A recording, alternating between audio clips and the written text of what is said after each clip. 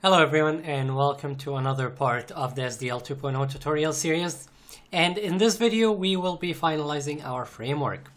So since this will be the final video for the framework development, I will be uploading a link to the finished framework so that you can download the files and compare them to the ones that you have. I went through the whole thing and I commented it out. And I will leave that link in the description of this video. So the purpose of this video is to fix a few bugs that I found while going through the framework to comment it. And the first one being in asset manager.cpp. So in here, in the destructor of this class, we did not clear the mmusic and msfx maps. So this is the first thing that we need to fix. And for that, we will just do the same thing that we were doing for the rest of the map. So for auto music in mmusic,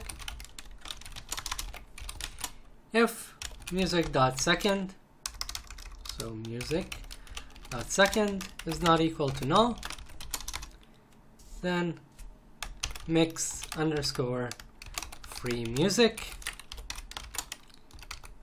and this will take music dot second, and then after that we will just say mmusic dot clear. Then we just need to clear the sfx as well. So for auto sfx and msfx, if sfx dot second is not equal to null, then mix underscore free chunk, and this will take our sfx.second. And finally, the last thing that we'll need to do here is to just clear sfx. So msfx.clear, and this should be it for our asset manager. So that deals with one of the bugs. The other bug is much bigger, and there are a few bugs in the game entity.cpp. So we'll go through these and fix them. A quick fix that we need to do is just, instead of using two vector 2s here, we can just use a single one. It's not really a bug, but it was just kind of bothering me that we're creating two vector 2s. So we'll just change the parent scale to just be called scale. And then all we'll do is just say scale.x times equals our mscale.x, and scale.y times equals mscale.y. And then instead of doing all this, we'll just return scale. So this should be it for, of course, this is in our gameentity.cpp, and this is our scale getter. So this is what we need to do to change that. Now for the biggest bug that we have, which is the parent setter. So I'll try to explain what's going on here with this bug. The problem is that we're not checking if the parent is null or not. So what I'm doing here is creating mtext1 and mtext2, and then setting it up so that if I press W, mtext1 becomes the parent of mtext2. If I press S, then it's not the parent anymore. So the parent becomes null. So if I try to run this, so we have here mtext1, this is mtext2. If I try to parent it to mtext1, you'll notice the snapping, so that's one of the bugs. And the other bug would be if we press S, it crashes because we're passing null, and it's trying to get, where is it? It should be in parent. There we go. So we're passing null and it's trying to get null position. So that's what's throwing that exception. So let's start first by dealing with the null exception. So here we'll say if the parent is equal to null, then our m position is going to be equal to our world position. So m position is going to be equal to position in the world. M rotation is going to be equal to rotation in the world. And m scale is going to be equal to scale in the world. And that deals with us removing a parent. Now, we're doing this because if we have an object, for example, the same object that we have here, and we attach it, as you can see, it snaps still, so we still need to fix that. But what we need to do is to make it so that if we remove it, it stays in the same place that it would be if where it would be in the world. So its position, its rotation, and scale should stay the same. So moving on now to setting the parent. And when we're setting the parent, so that would be else. So the parent that we're passing in is non-null. There are two things that could happen. If we already have a parent, we need to remove the old parent so that we can set the new parent. So if mParent is not equal to null, set our parent to null. So we're calling the parent function here with null so that our position, rotation, and scale become the world position, world rotation, world scale. Next up, after that, we need to deal with our position. Our position needs to be relative to the new parent. So for that, first we'll create a vector 2, and we'll call this one parent scale. And we'll use this one quite a bit. So that would be parent scale in the world. And then we need to deal with the position. So for the position, the first thing that we need to do is figure out what's going on if the parent is not rotated. So what we had before is m position minus the parent's world position. So if our position is here and the parent is here, subtracting our position from the parent position is fine and will give us the right vector, our right local position, which is pretty good, but it's a problem when the parent is rotated. So if the parent is rotated like that, and we try to subtract our world position from the parent's world position, we end up with a position that's right here. And that's what's causing the snapping, because the parent is rotated and we're snapping to where it should be relative to the parent's axis if it was not rotated at all.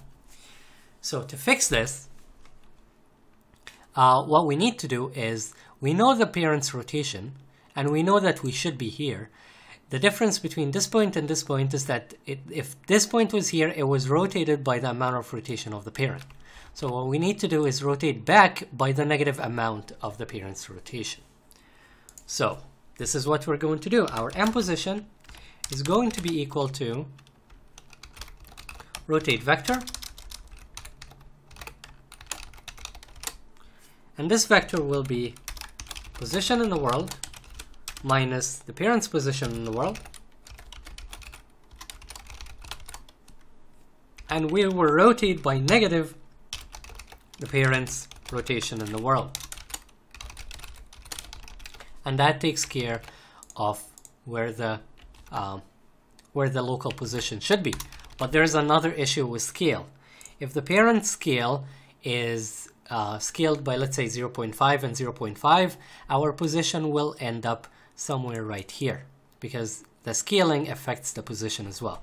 So what we need to do is scale it as set our position according to the parent scale as well. So I will say that our m position.x divide equals parent scale.x.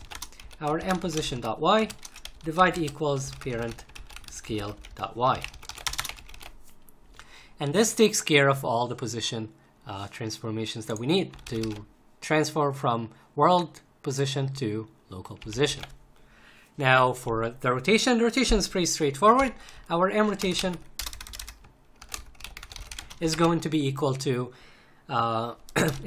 minus equal the parent's rotation in the world.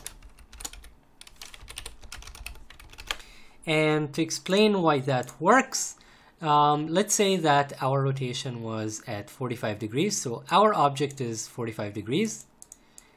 And if the parent is sitting at 45 degrees as well, so our rotation should be, our total world rotation would be our rotation minus the parent's rotation. So our local rotation should be 0. And the parent's rotation is 45.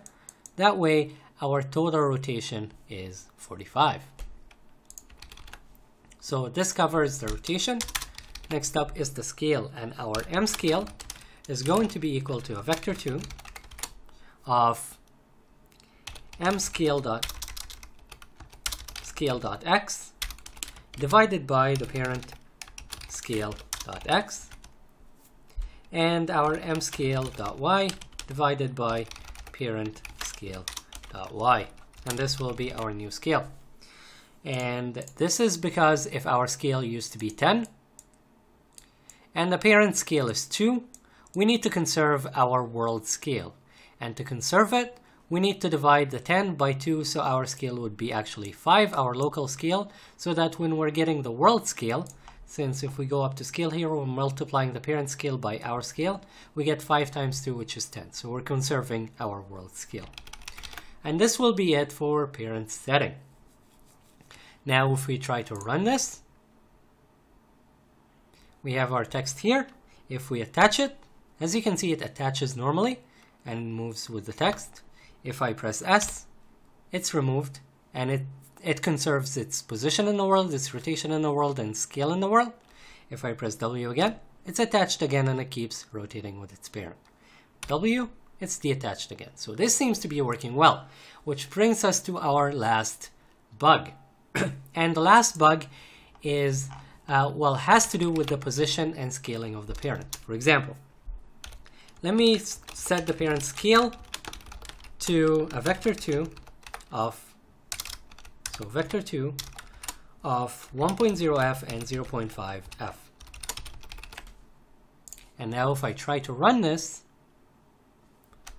and press W, as you can see, it snaps and then it goes into an oval rotation. And this should not be the case. The position while it's rotating should always be, when it's orbiting this way, when the parent is rotated, it should always be circular.